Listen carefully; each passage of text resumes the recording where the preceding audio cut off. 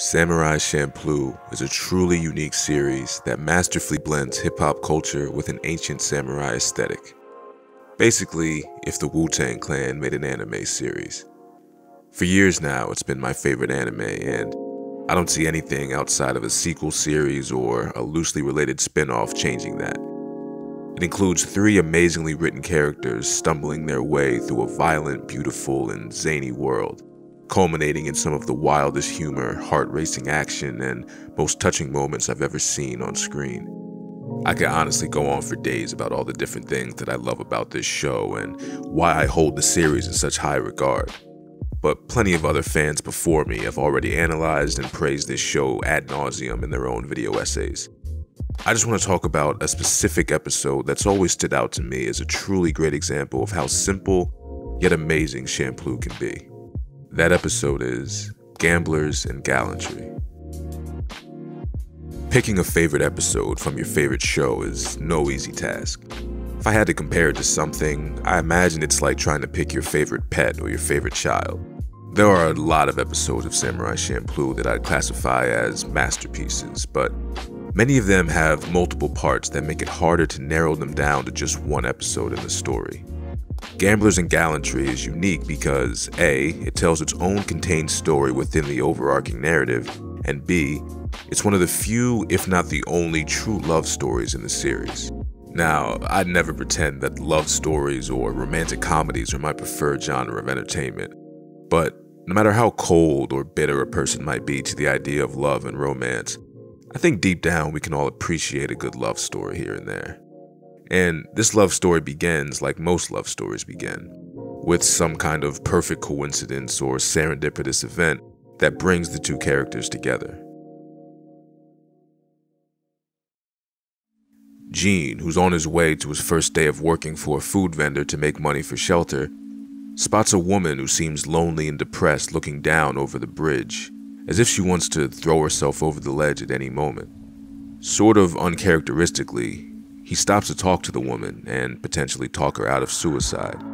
The woman plays it off and they go their separate ways after a short conversation. Later that night, while Gene is struggling on his first day on the job, the same woman he saw on the bridge earlier walks by the eel stand.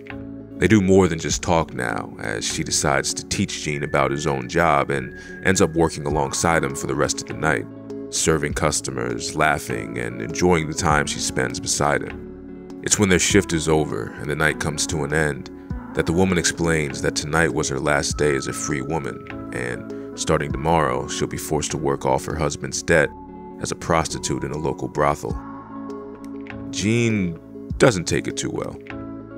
Tough break, nigga. Now Gene, a lonely and depressed man himself, has just met a woman who may be the love of his life, only at the worst possible time. He goes to see her the next day at the brothel, using the fact that she left her umbrella behind as an excuse. She tells him that her name is Shino, but she won't really have a use for that name anymore. She's forced to cut their conversation short and go serve a customer. And after Gene tells the owners of the brothel that he has no money, they basically beat his ass for being a broke loser. Fight back, nigga! Fight back, nigga! That's not entirely true. Gene very well could have overpowered them and even killed them easily considering how strong of a swordsman he is. But Gene lets the men pound his face in, because the pain he feels for both Shino and the pain he feels for himself for not being able to be with her causes him to shut down and not fight back, because no physical pain that the men could bring him could feel any worse than the emotional and mental pain that the situation has already scarred him with. Gene convinces his traveling companions Mugen and Fu to give him some money in order to buy Shino for a night. When Gene comes back, he's finally able to spend some quality time with the woman that he thinks that he's in love with. And it's the moments between he and Shino, like their first night in the brothel and the first night that they spend together at the food stand, that shows such a subtle intimacy between the two that always gets to me. The two are rarely shown embracing or being physically romantic with each other at all, but just from the looks that they give one another and the ways that they speak to each other, it's still crystal clear to the viewer that there is some kind of deep connection that they share. The way that Samurai Champloo consistently uses ambient moods and a lack of dialogue and physicality to express meaning and significance has always been one of my favorite things about the show. The story ultimately culminates in Gene realizing that even though he made a promise to Fu that he and Mugen would escort her to Nagasaki, and also a promise to Mugen that once there they would finish their fight, he needs to free Shino from a life of servitude first, even if that means he dies in the process.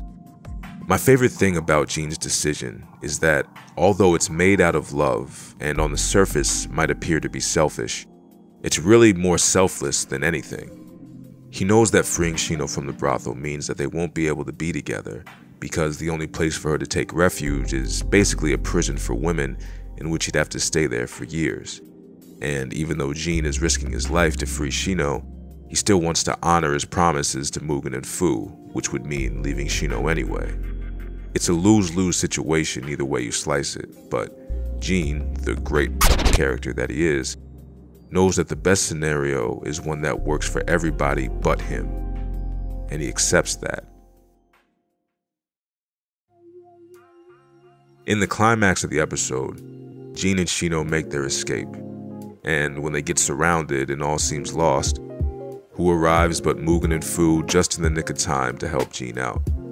And this is one of my favorite moments in the entire series, because up to this point in the story, the connection between Mugen, Gene, and Fu was still uncertain.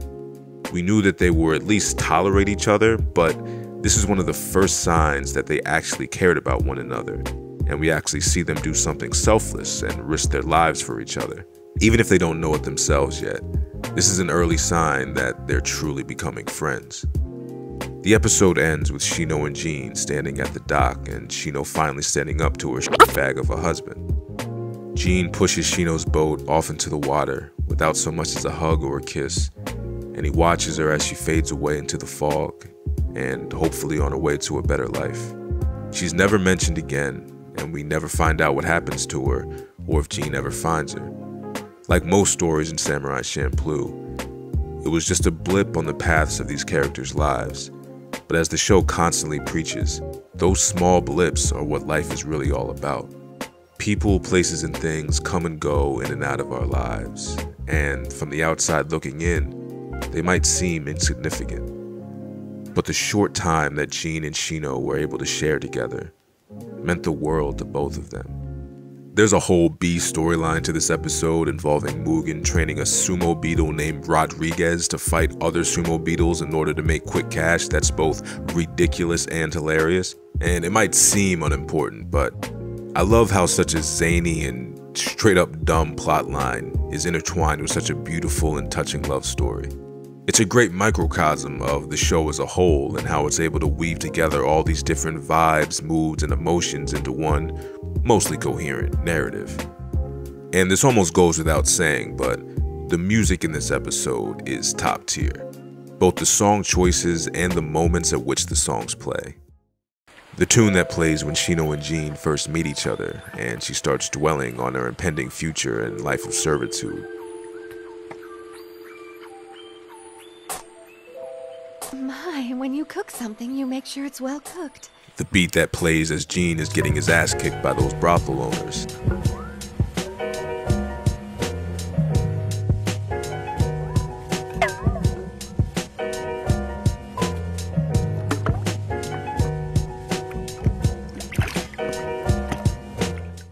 The way the ending song starts as soon as Gene tells Shino to drop from the ledge. Let go.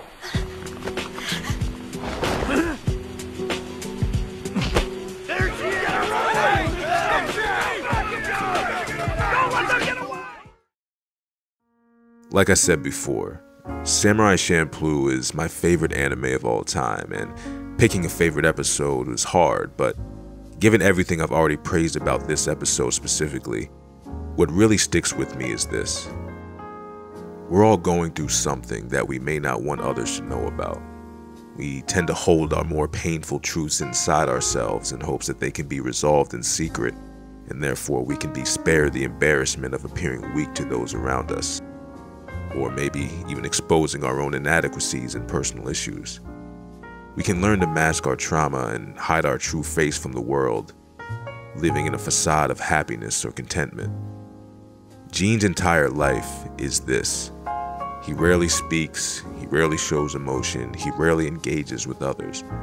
All because engaging with others on any sort of level runs the risk of them discovering his past and unlocking that pain that he's been forced to bear for most of his life. Gene is a lonely and lost wanderer searching for someone or something to live for.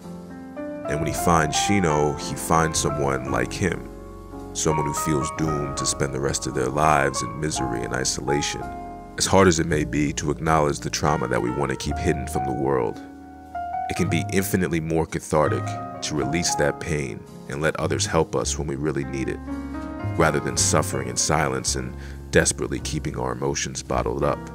What I've learned over the course of my life is, it's admirable to endure pain, but it's smarter and safer to heal.